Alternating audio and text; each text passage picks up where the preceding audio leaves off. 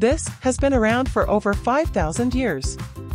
From ancient Greece to modern chewing gum in the 1800s, gum has come a long way. But what makes it chewy?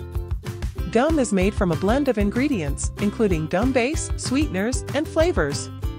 The secret lies in the base.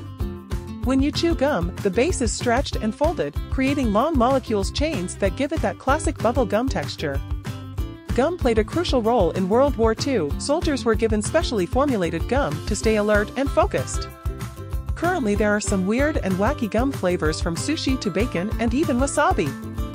Some gums now contain ingredients like probiotics, vitamins, and even CBD oil. Plus, there are high-tech options that can release caffeine or other nutrients slowly.